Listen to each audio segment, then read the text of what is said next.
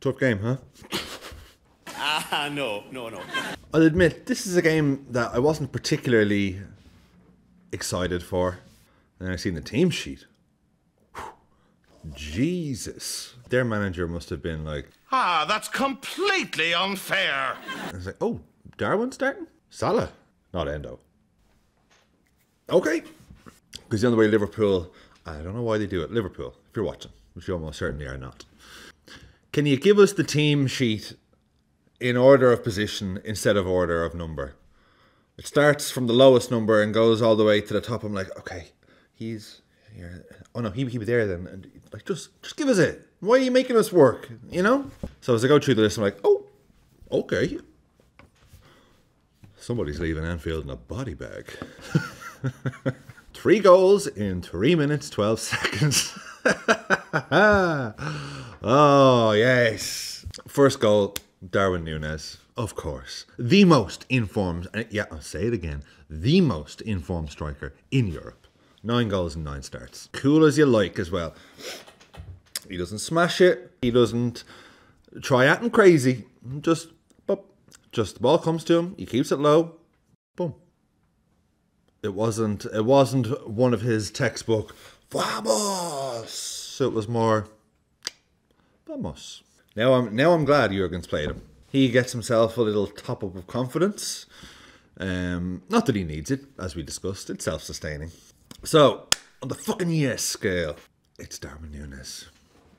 It's Darwin Núñez, and quite a rare goal at Anfield for him. I mean, not rare, but in comparison to the amount of goals he scored, most of them are away from home.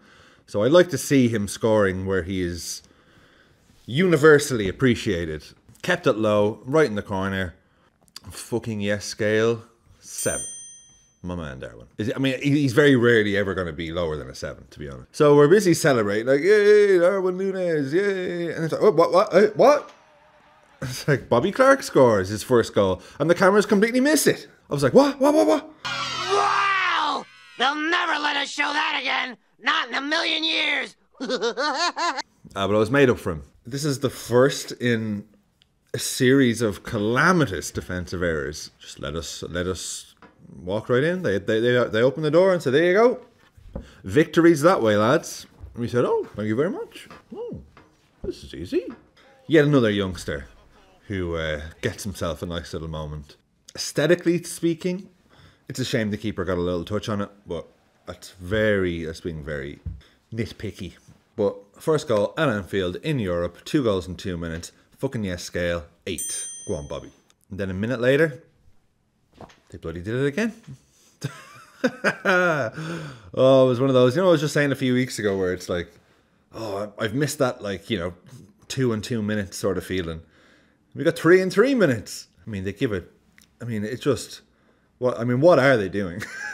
I mean, you've got to ask, what are they doing? They give it straight to Mo Salah with nothing but space. Keeper decides to go penalty shootout mode and just guess where he's going to shoot. The green's that way. Sure. We know he loves goals. He needs goals. He doesn't just love goals. He needs them. I loved how emphatic the finish was as well. Just, yeah, what are you thinking? That goal is another record-breaking moment for Salah. He becomes the first player in Liverpool's history to score 20-plus goals in 7 consecutive seasons. Not Hunt, not Keegan, not Kenny, not Rushy, not Robbie, not Torres. No one else has done it. How lucky we are to be witnessing one of Liverpool's greatest players of all time. And we're just witnessing it and enjoying it and basking in it. Fucking yes scale, 9. Fucking love you, Mo. And then the 4th. Oh, lads, what are you doing? It was one of those, first goal feeling was like, yes, all right.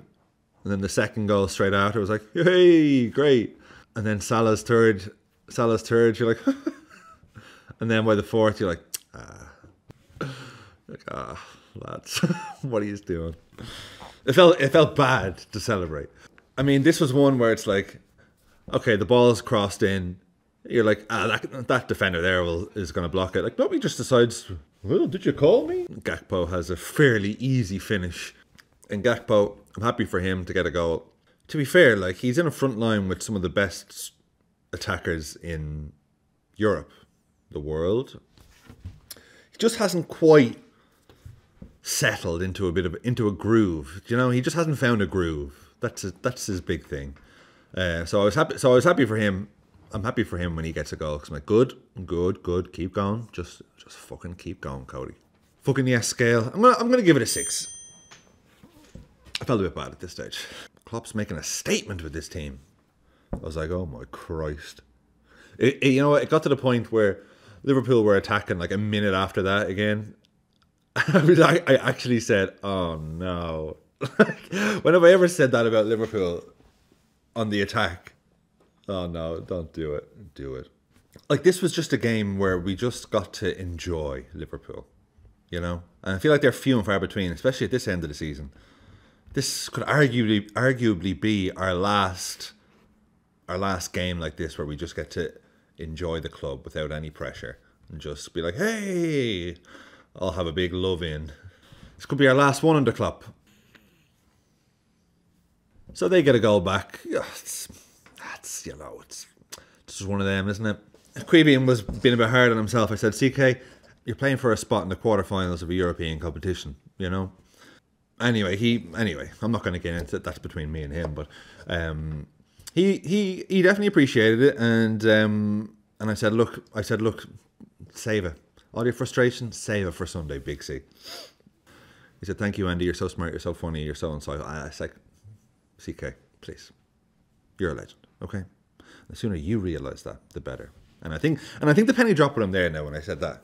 He was like, you know what? Yeah, I am a fucking legend. And I said, that's right. Love you, Big C. And then so the second half rolls around.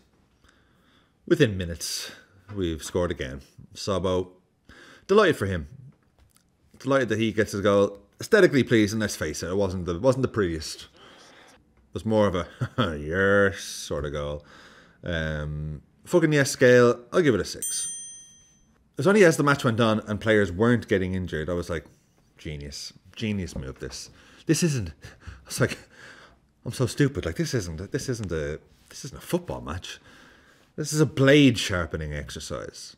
And then Elliott scores. Well, actually, no, Gakpo scores, sorry. My reaction to it was like, whoa. And then I see the replay and I realise Gakpo has got a tasty little flick on the end of it.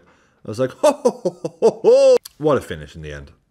And then Elliott just pushing him away like, you prick.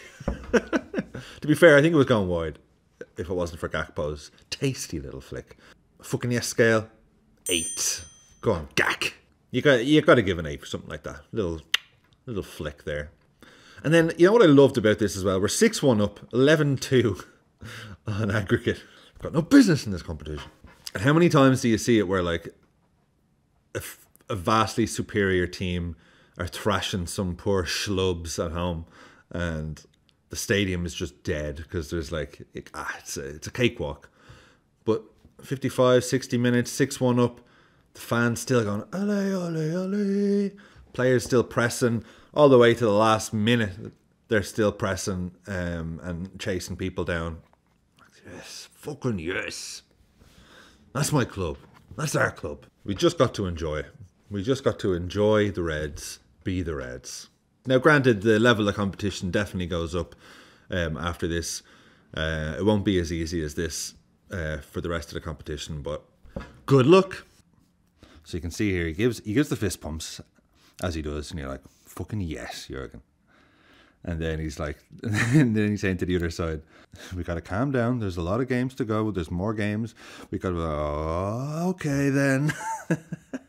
And then looking ahead to Sunday, I'm a little bit nervous because United are decent sometimes. But you know what? I'm mostly just been like, fucking, come on then. Come on then. You know, it's a must win. Oh, my light's gone off. Well, that's my signal.